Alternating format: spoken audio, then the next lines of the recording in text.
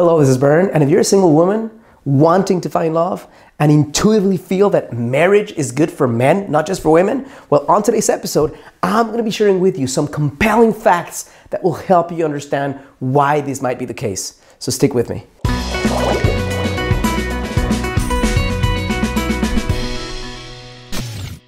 Hello, this is Bern. Welcome to your GreatLifeTV.com, a space where I share with ambitious, conscious, heart-centered, and successful women how you can create the relationship of your dreams and attract the kind of quality man that you can without the need for gimmicks, manipulation, or crazy texting techniques that don't really work, but as a result of stepping into the most alive and the most feminine version of you.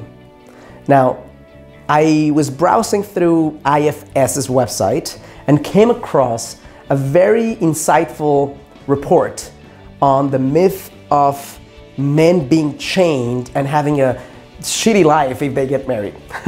And the thing that the report was highlighting, which is something that I've been looking in other reports at, it's not the first one I come across that has this explanation, but it was very clear in this one, how men's lives are by far and large better and more successful and more fulfilling in different kinds of metrics when they are married versus when they are single.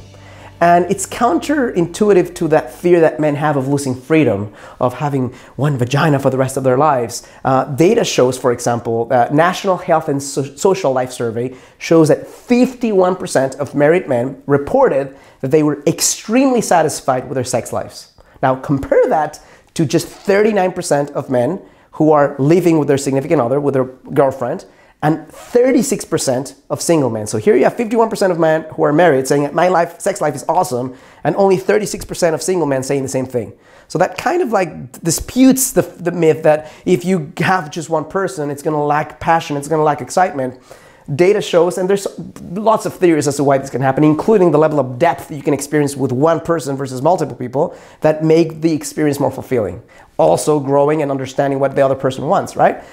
The next report that I'll share with you is by Julie Sissimopoulos and Benjamin Carney. Basically what they did is they analyzed how successful, financially speaking, were single men versus married men. Married men, specifically who have been married once, not guys who've been like, there's the third divorce. I mean, those guys are suffering in some way, right? But think about a guy who's only been married once in his 50s versus a single man in his 50s who's not been married. Well, data shows that on average, the guy who's married has four times more assets than the single guy. So to give you a specific number, it would be $163,000 in assets versus $40,000 in assets. That's 4 to 1, right? It's a significant difference. Guys who have been married more than once, they still make more than guys who have not been married. The data is still strongest for guys who've only been married once, but it makes a difference. Now, the third statistic that I'll give you right now has to do with happiness.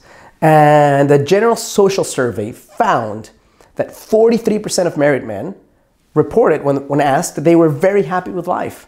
Now, the discrepancy was very big.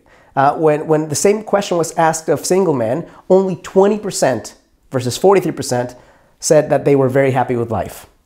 And I think it was about 21% or 22% for guys who were cohabiting, basically living with their girlfriend instead of being married. So here you have this statistic, one talking about sexual fulfillment, the other one talking about income and assets, the other one talking about overall happiness that show, not a hunch, not a feeling, not what an expert is maybe coming up with. Like, this is the data that shows that men who are married live better lives in more ways than one.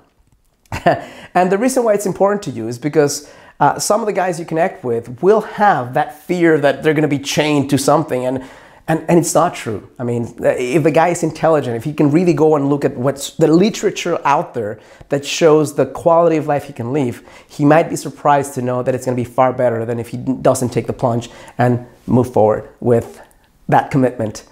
Hope this is helpful, useful, insightful to you in some way. If it is, I'm going to ask you to do 3 things. Number 1, click like on this video or thumbs up.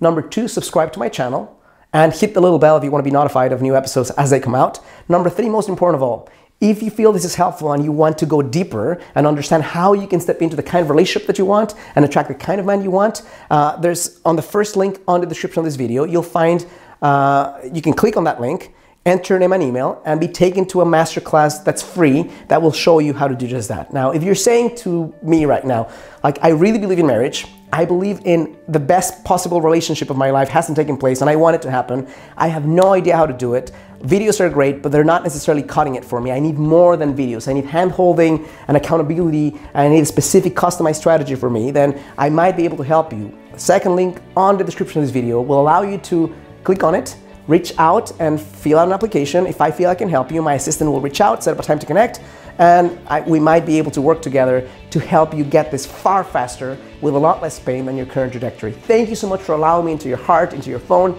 into your life, and as always, I challenge you to live a full and a conscious life.